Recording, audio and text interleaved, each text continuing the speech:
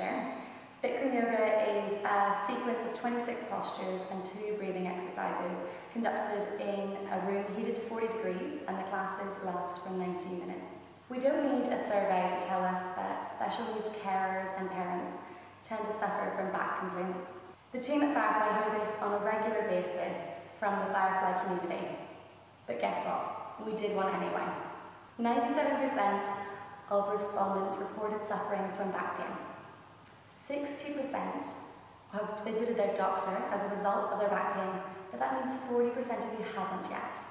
Just over half of you are taking medication for your back pain, and less than 30% of you are receiving treatment for your back pain. And of course, you won't be surprised to hear that 93% of people who completed this survey reported that moving and handling your disabled child is what's caused your back pain. Before I start into any of these exercises, I would recommend that if you're suffering from any back pain, that you do consult your medical practitioner. So today's vlog is going to focus on what yoga postures could help with your back pain. Even if you're new to yoga, these yoga postures are very simple. They only take a few minutes to do. Just make sure that you practice carefully, safely, and always take it slow, listening to your body. So let's get started. We're going to start in the tabletop position. So just get your hands underneath your shoulders, so your shoulders aren't too far forward or far back. They're directly over your wrists. Grip your fingers into the floor to relieve a little bit of pressure from your wrists there. Then check that your knees are underneath your hips and your feet are directly behind your knees. So they're not turning in and they're not turning out. Knees and feet hip-width distance apart. So we're just going to look forward, extending the spine there, keeping it nice and flat. And then slowly, we're going to lower the stomach and look up towards the ceiling. Going into cow pose, just feeling the tension in the back there, arching your back like a concave disc. Take a few breaths there.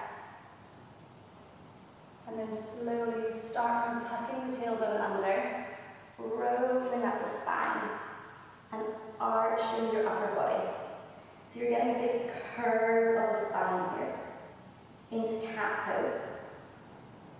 Take a few breaths here, and then slowly reverse it again.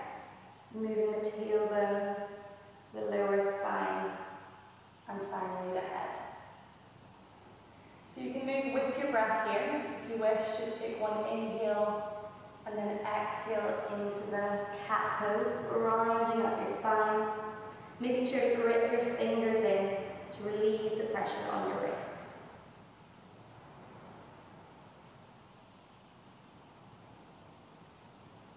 Then slowly sit your bum back down to your heels as we move into half tortoise pose.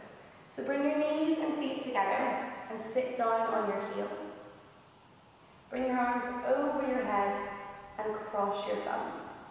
Stretching your arms up towards the ceiling and keeping your chin up a little bit.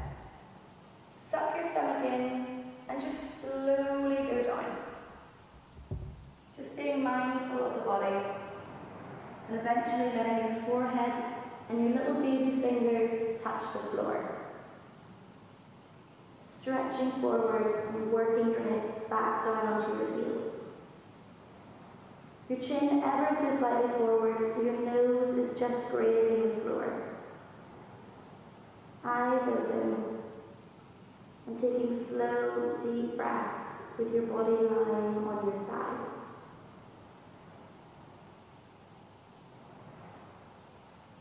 And slowly coming out of that. Using your stomach to control the movement and relaxing your arms down by your side. The next posture is cobra pose. So we're just going to lie down on our stomach and get our hands underneath our shoulders. So they're quite close to our chest, with our fingertips in line with the tops of our shoulders and our baby fingers in line with our deltoids. So just distribute the body weight all over your hands. Equally and the same, your legs and feet are together. Contract your thighs and contract your glutes. So it's as if you have one leg. Take a deep breath, look up to the ceiling, And then just lift your upper body up. So you're using your back strength here, not a lot of strength in the hands, but if you wish you can push into the hands ever so slightly to try and get your elbows to a 90-degree angle.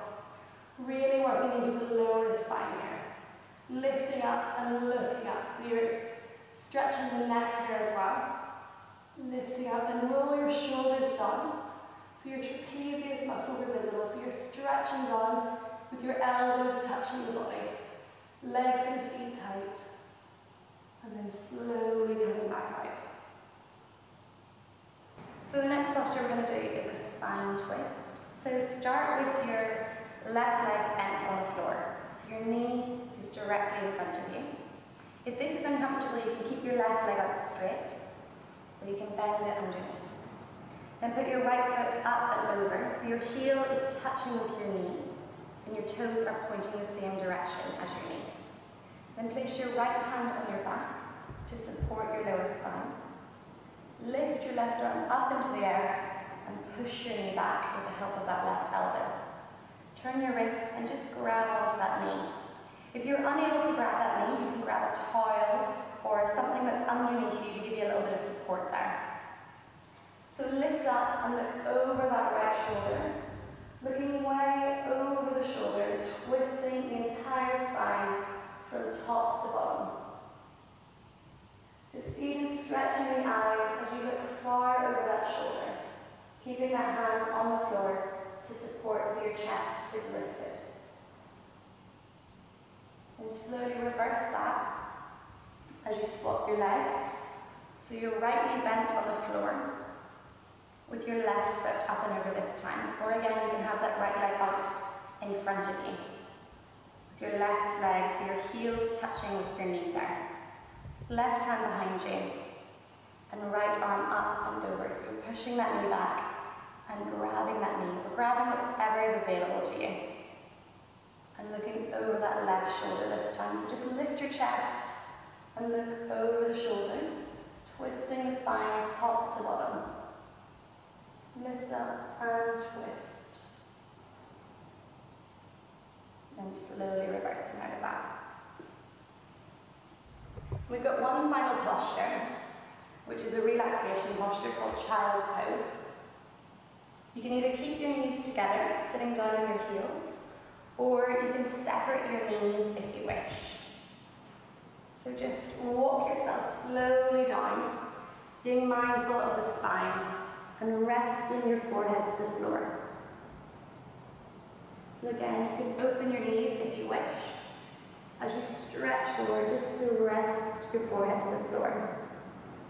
And you can bring your hands back down to your heels if that's more comfortable for you. And if you want, you can just slowly rock back and forth, just being mindful of the breath, of the spine. And you can even close your eyes here.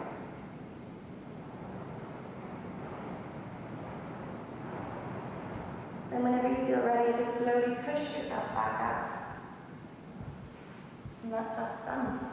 So these are just 5 really simple little exercises that I would recommend that you put into your daily routine, just to give you a little time for yourself and to be mindful of your body. All of these will strengthen and improve the flexibility of the spine. Thanks for joining me today for this episode of the Firefly vlog. Make sure to follow the Facebook page for any updates on the next vlog to follow. Thank you. Bye-bye.